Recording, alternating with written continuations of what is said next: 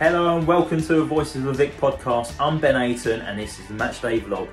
This evening I'm off to the Stevenage Stadium to watch Watford away at Stevenage Borough in the first round of the Carabao Cup. Really looking forward to this game. I couldn't make the QPR 4-0 victory at weekend. Yes, I am absolutely gutted I missed it 4-0, but it is what it is. Luckily I'm managing to go tonight to watch Watford. Looking forward to seeing what they do under the Valerie Ismail. But we're up against Stevenage. We've only played Stevenage once before in a competitive game, and that was back in 2014 where Watford won 1-0 with a Lloyd Dyer goal. Obviously playing Stevenage now, a newly promoted team to League One. They came second in League Two last year. Steve Evans has been at the helm for a couple of seasons now. He took over and helped them survive relegation down to the conference. I think they stayed up in the last game of the season, so yeah, kept them up, and the following season came second in League Two. So what a turnaround for Steve Evans and Stevenage, and now they're playing a trade in League One.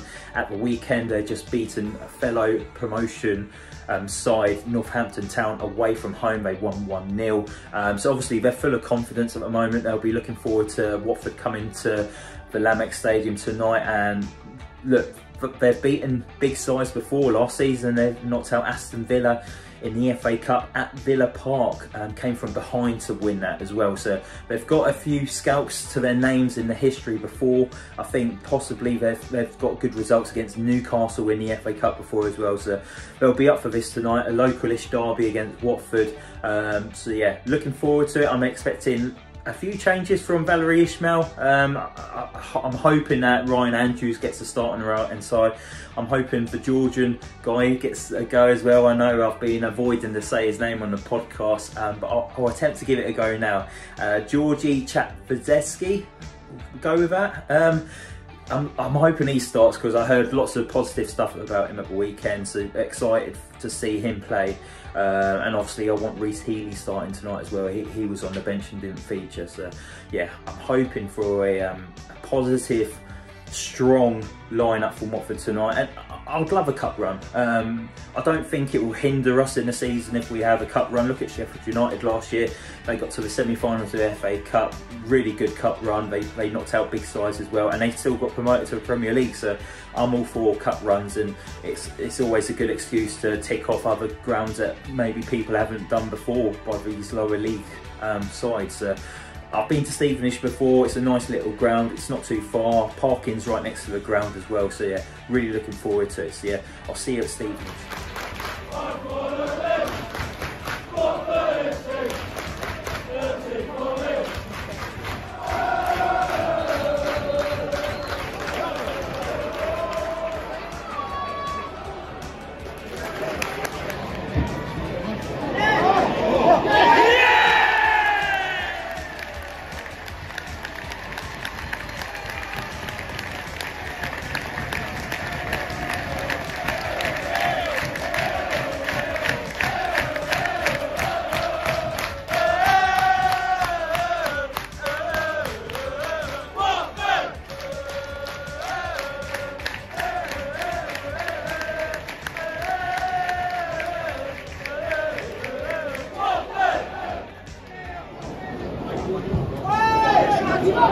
Keepers out.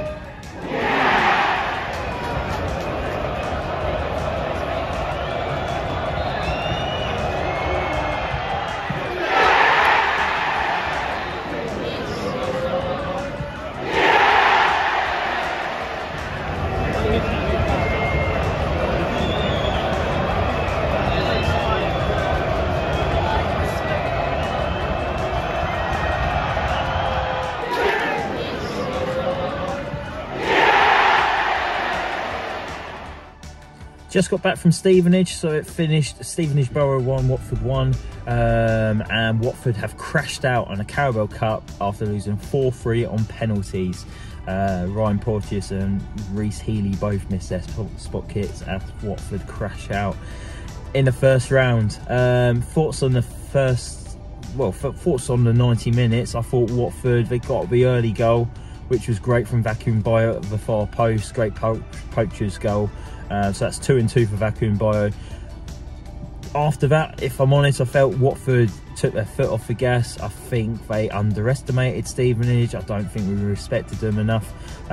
Stevenage rolled up their sleeves. They was very physical. They was very fast in their play, and they was first every second ball. And I just felt like there was too much for Watford, and it's a massive crash down for Watford in terms of a fantastic result of the weekend against QPR with 4-0 victory, and then to come to Stevenage Tuesday night. Obviously Valerie Ismail only made one change to the team. That was Daniel Batman came out and Ben Aiton came in. So it's a strong lineup, and the players didn't really deliver tonight. This is my first game of watching Watford this season, and if I'm honest, I'm not very impressed. So it's gonna, obviously something needs to happen in the next couple of days for the home game against Plymouth Argyle. I imagine Watford will turn up and they'll probably be ready for that. They might fancy the Championship League game over a Carabao Cup game. But if I'm honest, there was lots of talk about mentality change, and I can see what Valerie Ismail was trying to do tonight by keeping that the same players, trying to get them, give them a bit of consistency, get them used to the style, and to get their mentality right, and maybe like put some back-to-back games together. But if I'm honest, I don't think the mentality was maybe there tonight, because like I say, I do think they underestimated Stevenage a little bit. But yeah, Saturday's a different game against Plymouth Argyle. I'm expecting a tough test. But yeah, let's see what Watford turn up on this one. And just before I end this as well, there's lots of talk about Daniel Batman. You know what, I think I prefer him over Ben Aiton with his kicking. Aiton wasn't brilliant tonight. Yeah, Daniel Batman makes me feel a bit more comfortable. But yeah, that's it. If you've liked the video, hit that like button, hit that subscribe button. Get in the comments, let me know what you thought of the video. Unfortunately, it's a defeat it's ended in. But yeah, me and Mike and Joe will be back with a podcast Wednesday night for a Plymouth Argyle preview. So go give that a watch as well. And yeah, bring on Plymouth Argyle on Saturday. Come on, New Orleans.